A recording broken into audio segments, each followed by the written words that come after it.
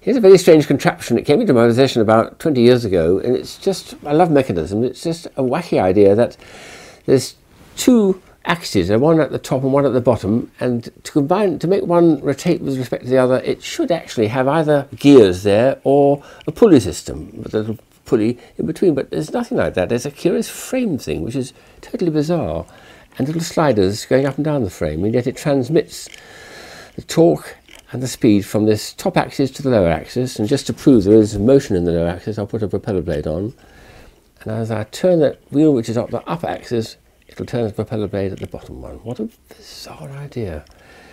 I've heard of a Geneva mechanism, but this one, well, I'll call it a Zurich mechanism because I don't know what it's called actually. But I love it because it's such a unexpected thing.